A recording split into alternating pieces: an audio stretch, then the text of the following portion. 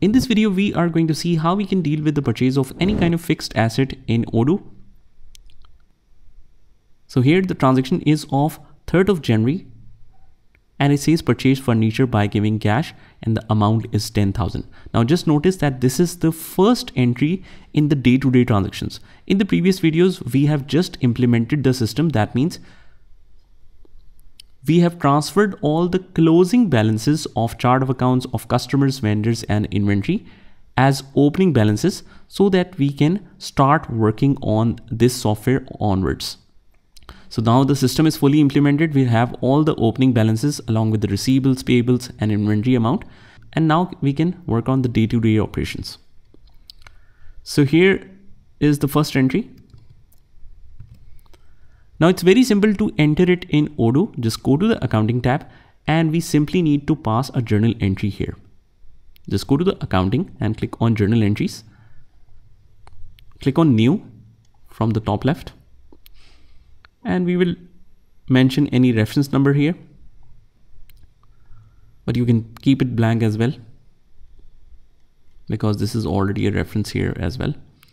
So the transaction date, let's make it 3rd of January. Miscellaneous operations, I'll keep it as it is. Add a line.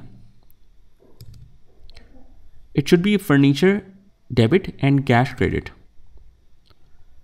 So add a line. I think we don't have the furniture. Let's click on search more. In the fixed asset category, no, we don't have it. So before the fixed asset was created as 171,000 and 171,100 for the accumulated depreciation. So let's create it for 181,000. Click on new. Let's write furniture here. It's 181,000. You can define any type like fixed asset. Click save. And it's not applicable to a specific partner. We will just copy and paste this as label. Debit amount is 10,000. 10,000 on the debit side. And let's add a line. Cash is credit, so cash in hand. Label, I'll just copy and paste the same. And this is the complete entry. Click on save manually.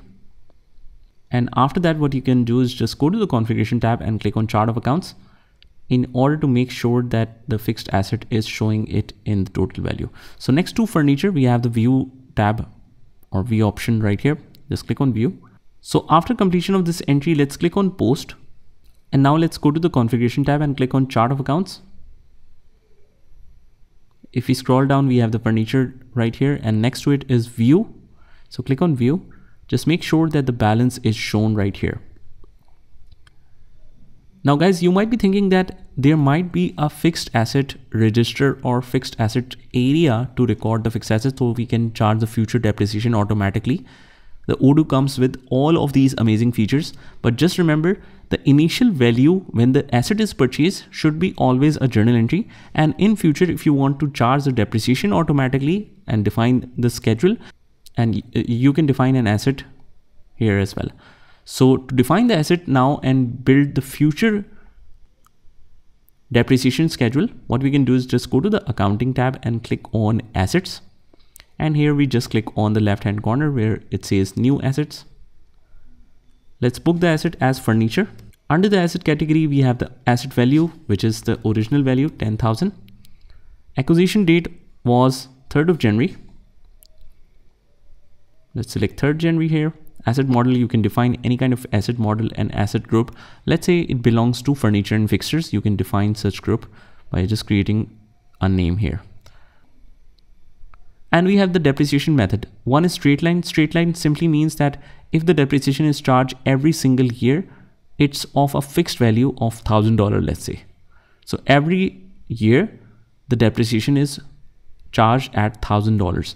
So let's make it straight line here. Duration should be 5 years. And computation date is no pro rata so that it can smoothly charge the depreciation every single year. Or we can charge it to constant periods. But in that case, we need to define what is the pro rata date.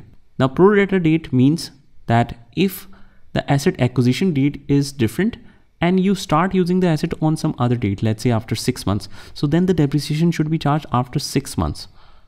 So in that case, the date should be different. But in our case, the acquisition date and the usage date is same, so we can keep both of them the same. The book value is already defined, and under the fixed asset, the furniture account is already defined. We have created a new ledger for 181,000 under fixed asset for accumulated depreciation of furniture, and expense account we have created it in 635,000 as a depreciation. So you can create all of these accounts and then attach it here, and after that just click on compute depreciation, and it will show you a depreciation board option here, and you can see every single month the depreciation is straightly charged here, but for the first year it's different and for the last year it's different. That's because the constant period is causing some problem. Let's compute the depreciation again by just putting it on no prorata, and now we can see every single year the depreciation is charged on a straight line basis. If you want to see this journal entry effect in the debit and credit form, just click on the posted entries. Even though if you see it as 0, just go in here, and if you click on any particular entry, you should be able to see the depreciation here.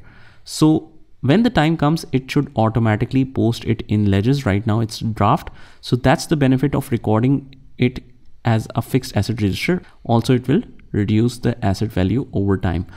So that's how you can deal with the purchase of fixed asset in Odoo. Just try this by yourself, and I'll see you in the next one.